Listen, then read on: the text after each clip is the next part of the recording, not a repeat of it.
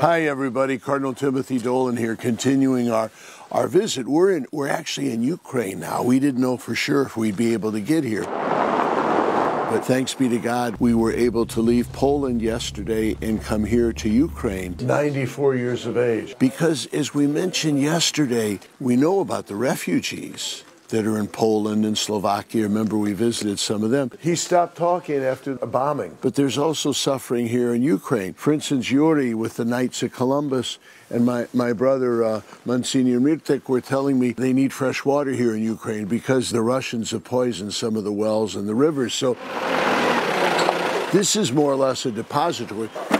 We're actually on the grounds of the seminary of the Latin Rite Archdiocese here in Lviv.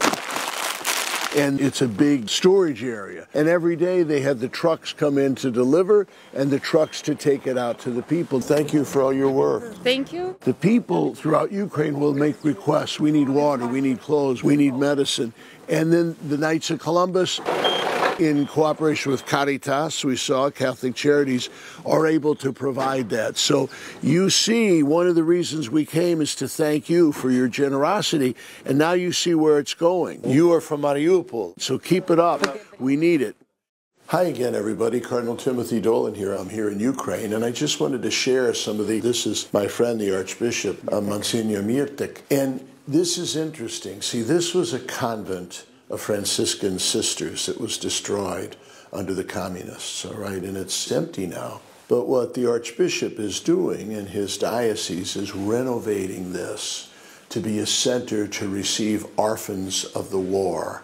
Now, not only, folks, is this a great act of charity, but it shows the planning and the thought and the concern that is going into all of this for long-range consideration. The Archbishop told me that even now the refugees are staying here for a night or two because we're so near the border. Then they move on. But eventually this is going to become a home for orphans because sadly it's always the women and children and the poor that suffer most during the war. So thank you, Archbishop, for this promising program.